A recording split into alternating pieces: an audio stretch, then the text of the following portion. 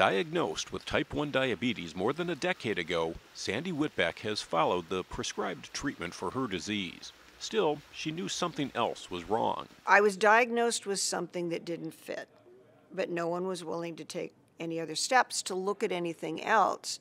Those next steps took Sandy to Mayo Clinic in Arizona for an appointment with Dr. Radhika Dhamija, who completed genomic testing on Sandy's DNA, tests that determined Sandy had a rare mitochondrial disorder. Dr. Dhamija was very helpful to me. She's the only one to ever agreed to run the test. We found something big. I have mitochondrial disease that has done something to my pancreas of a different nature.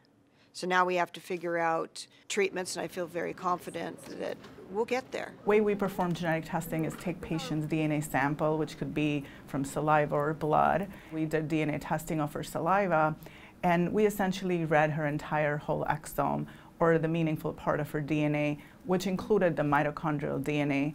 And the answer to her diabetes was in a rare mitochondrial mutation. Genetic testing can reveal changes in your genes that may cause illness or disease.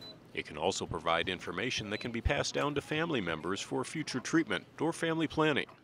I'm thankful to have taken that next step and literally changed the difference into the future for my family. This test result did help us not only provide her with an answer. She has multiple members in her family with clinical history similar to hers, as well as a lot of liver disease that has not been explained, and now we think that this mitochondrial DNA mutation potentially explains that as well.